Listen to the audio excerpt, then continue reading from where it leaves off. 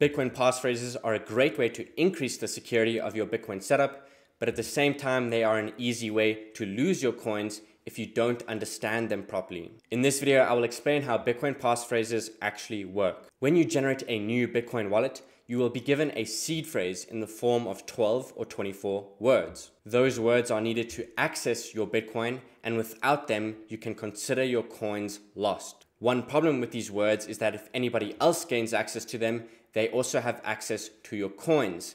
And this is where passphrases can be used to our advantage. Passphrases allow you to add an additional phrase on top of your existing 12 or 24 words, and both the seed phrase and the passphrase are needed to access your coins.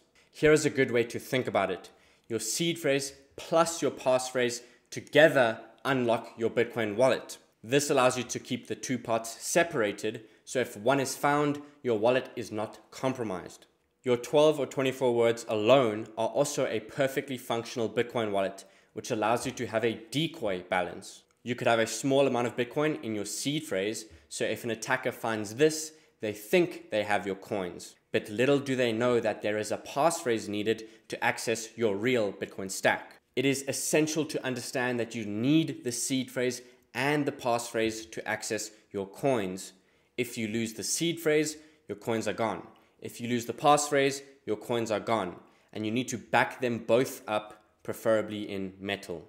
Now I'm going to move on to Sparrow Wallet and do a quick demonstration of how passphrases work. Here I am in Sparrow Wallet in testnet, and I'm going to create a new wallet using a passphrase. So I click on File, New Wallet, then I'm going to call it Passphrase Wallet, and I click on Create. Now what I want to do is generate a seed phrase. So I click on New or Imported Software Wallet. I'm going to select 12 words, and then I click on Generate New. Now this is my seed phrase, which will essentially be key 1 of 2 to unlock my wallet. So I'm going to write down the seed phrase on a piece of paper. Alright, I've written the seed phrase down, and here underneath the seed, we can see I have the option to use a passphrase. So I'm going to click on this, and then click on Yes, and now I can insert my passphrase. The passphrase is one string of characters, so you can insert whatever you want into this box. I'm going to use 4 randomly generated BIP39 words. Alright, so the passphrase I have entered is wall, load, aunt, and zoo. Note that the passphrase is case sensitive and you can put spaces. I don't want any spaces or any capitals, so I leave it as is. Now what I'm going to do is write down my passphrase on a separate piece of paper.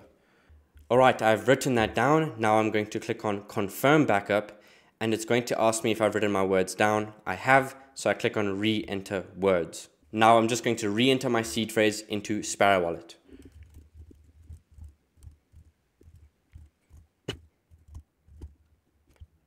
I have re-entered my seed phrase, and now I just click on Create Key Store and Import Key Store. Now Sparrow is going to ask me to confirm my BIP39 passphrase, so I'm quickly going to type that in again.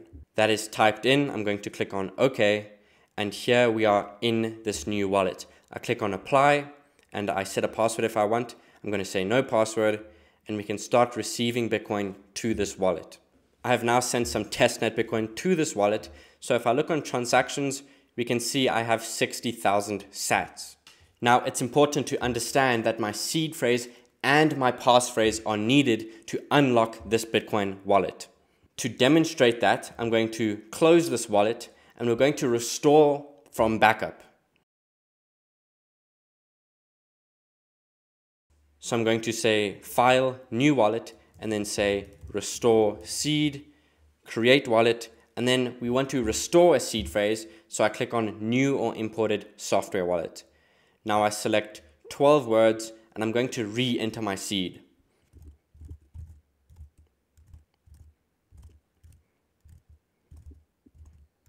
I have re-entered my seed, and now just for demonstration purposes, I'm not going to use a passphrase. So I click on Create Key Store, Import Key Store, and Apply. I'm not going to set a password. And if we look in my Transactions tab, we will see the Bitcoin is not here because I didn't add the passphrase. Now I'm going to do another demonstration by restoring the wallet with the incorrect passphrase.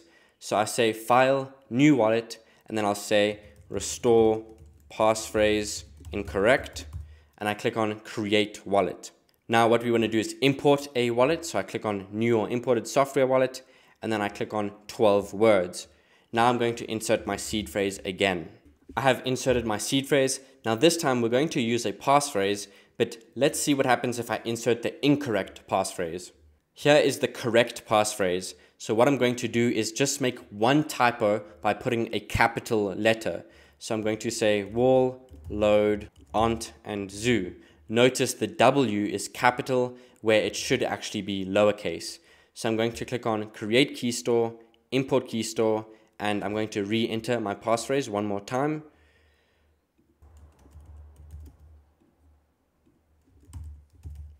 I've entered that again, and I click on OK and Apply. Now I'm not going to set a password, and if I go to my transactions, we will see there is no Bitcoin in this wallet. And that is because I typed one letter incorrectly. Now what we're going to do is restore the correct wallet. So I click on File, New Wallet, and I'll say Restore Passphrase Correct. I click on Create Wallet. Then we want to import an existing wallet. So I click here. I click on 12 words. And I'm going to insert my seed phrase again. My Bitcoin seed phrase is in. I'm going to add on a passphrase. And this time I'll type it correctly. So my passphrase is wall, load, ont, zoo. All lowercase with no spaces. So I click on Create Key Store, Import Key Store, and now I need to reinsert that passphrase. So it's wall, load, ont, zoo. Here we can see that. I click on OK and Apply. I'm not going to set a password. And if I go to my Transactions tab, there we will see the Bitcoin is in this wallet because I have the correct seed and I have the correct passphrase. Now let me close all of these wallets and demonstrate one more thing to you. If I go ahead and open the original Bitcoin wallet I created called Passphrase Wallet, it's going to ask me for my passphrase each time I open this wallet. Now what you will notice here is a master fingerprint, and as I type, that fingerprint changes. Now the reason for this is that every single thing I type here will create a perfectly valid Bitcoin wallet. And every single Bitcoin wallet has a master fingerprint. Now what you should do with your passphrase is write down the correct fingerprint. So for example, if I type out my passphrase, wall, load, ont, zoo, here we can see my master fingerprint. As soon as I see that, I know it's correct. So I click on OK, and here we will see my Bitcoin is inside this wallet. And there we go, that is Bitcoin passphrases.